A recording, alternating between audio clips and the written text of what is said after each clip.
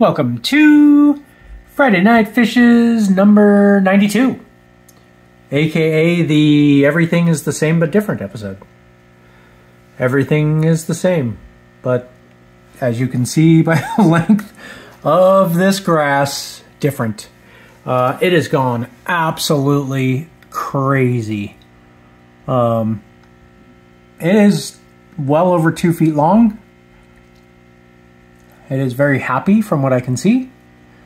I just turned the lights back up, but it purls like crazy. I mean, just a constant stream of oxygen bubbles coming out of the leaves on there. It's pretty cool. I actually cleaned this yesterday. Hard to tell. Pulled those out, rinsed them off real good. About once a week, I've got to pull it out at this point and give it a rinse. Otherwise, the flow stops. The fish enjoy the flow. You'll see where they're positioned. I actually bought some extreme community blend flakes. I've been using the nano pellets. The nano pellets, they just sink too fast. I think it was starting to stress the fish. They weren't getting enough food. As you know, a lot of tetras won't eat off of the bottom. They are mid-level fish. So I wanted to make sure that they were getting plenty of an opportunity to eat, which, as you can see, they are already starting to look better. The other thing I've done is I've started feeding them twice a day. A little bit smaller amounts, but that way they have more of an opportunity to actually eat. So the reason I didn't move everything, I'd actually planned on doing it. I came in yesterday to move everything. I am just fascinated with the way this is propagated. I thought for sure that's where it was going to drop a new plant at. But if you look, it actually popped up and then went around the back and dropped an entirely new plant back there. That is so cool. I am looking forward, though, to getting everything moved around. I'm still debating on whether I want to clean the moss off of these rocks or not. I did actually yesterday come through and clean a lot of that hair algae, or not moss, algae, sorry.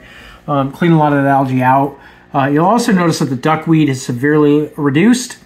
Pulled that again, just as much as I really could. And I just use a net, just dip it out, wring it out into the water, and then toss the rest into the worm bin.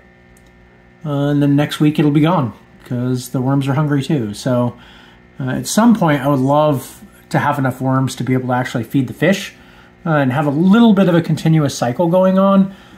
Still supplement with the extreme flakes. We'll see. It's good to have goals. As you can see by the algae growth on the outside of the tank, or sorry, on the glass, and the hair algae as well, nitrates are not a problem. I am going to do a water change this next week. Probably going to be at 50%, maybe even a little bit more. I may do that partially to move the plants, because it'll make things a little bit easier on me. But I may do it partially as well, just to kind of give the nitrates a clearing out. At this point, none of the fish seem overly stressed. They all seem happy. The neon tetras are starting to fill in just a little bit. So not quite as stressed out as they were before. Even the X-ray tetra, if I can get him in focus there, who is hiding in the back of the tank right now, even he's happy. But yeah, if you, circling back to what I was talking about before, if you look at the dispersion of the fish in the tank, look how the bigger ones are up on top, and then they kind of get smaller as you go down in the tank, and then you've got the, I think these are the Von Rios, down here in the bottom. That really shows the pecking order of where they like to eat. So what I will do is I will feed them over here. The natural current that's in the water now from this little power head filter thing will push the flake across, and it will slowly start falling down into this area, and they all can just kind of sit here and mow down.